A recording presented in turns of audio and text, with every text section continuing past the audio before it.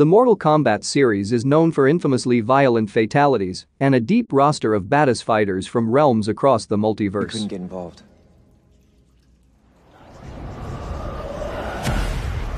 Samsung. Translating these fighting games into movies, as it turns out, is no easy task. The original 1995 movie may have been a maligned box office hit, but it does have a fondly remembered cast.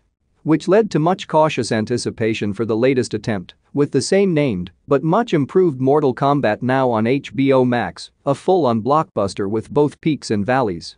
Although most agree that it is better than the 1995 Kombat, the new entry in the film series is getting a mixed reception, which makes sense.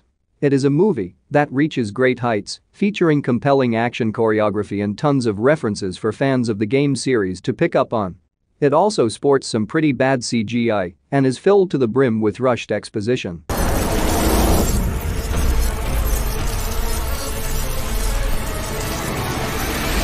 There's a lot to unpack here, so let's get started at naming the 5 best scenes in 2021's Mortal Kombat.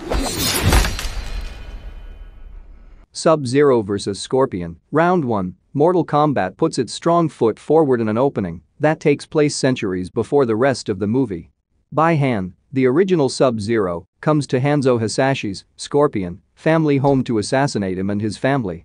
After seeing his son and wife killed and frozen by the cryomancer Sub-Zero, Hanzo goes on a rampage, tearing through a legion of assassins with his iconic kunai rope. This leads to an epic showdown between the two. The actors playing the iconic Mortal Kombat duo, Joe Taslim and Hiroyuki Sanada, are veterans of martial arts and samurai cinema. The bouts between them are by far the highlight of the 2021 MK adaptation, and the first one gets the movie off to a rousing start. Sub-Zero walks away the victor, leaving Hanzo dead as the screen fades to black and the title card fades in. It's time for Mortal Kombat.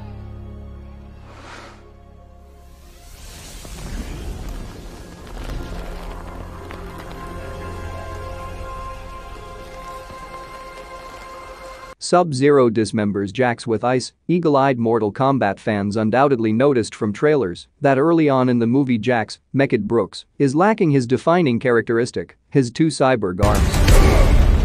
Done 6 to us, motherfucker. It doesn't take long for the movie to show the traumatic incident that caused Jax's epic transformation. The early scenes where Jax has both his human arms can be interpreted as a nod to Mortal Kombat 2 the game, where the character made his debut. MK2 is the only time in the series Jax appears without his cybernetic enhancements. In the 2021 Mortal Kombat, Sub-Zero is the one responsible for Jax's dismemberment.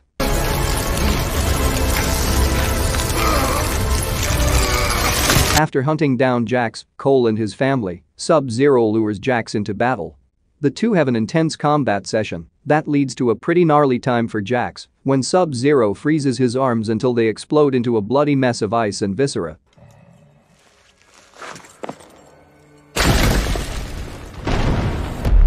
Cole discovers his Arcana and defeats Goro. Cole unlocks his true potential when the 4-armed Goro is about to kill his family.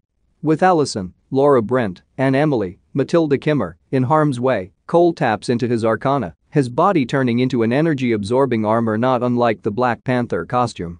As per earlier, the CGI fights in Mortal Kombat aren't the best, but the final moments of this sequence more than make up for that.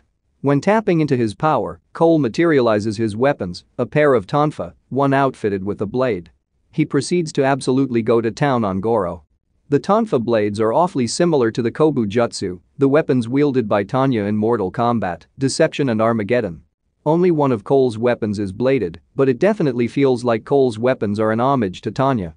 The Edenian villain made her most recent in-game appearance in 2015's Mortal Kombat X.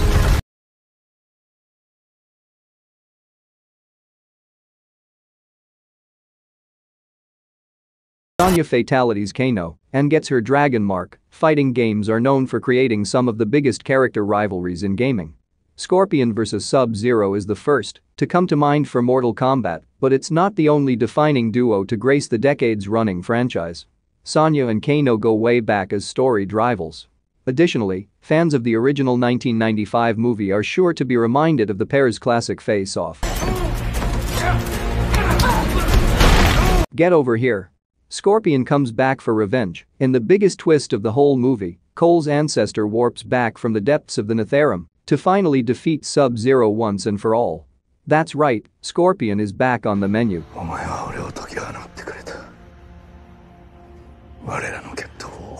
Right before Bai-Han is about to deal a death blow to Cole, Hanzo's kunai lodges its way into his back before the ancient hero lets loose his iconic battle cry. It wouldn't be a Mortal Kombat movie without at least one get over here. It is once again worth mentioning how fantastic the action and choreography is in the scenes featuring these two martial arts film stars.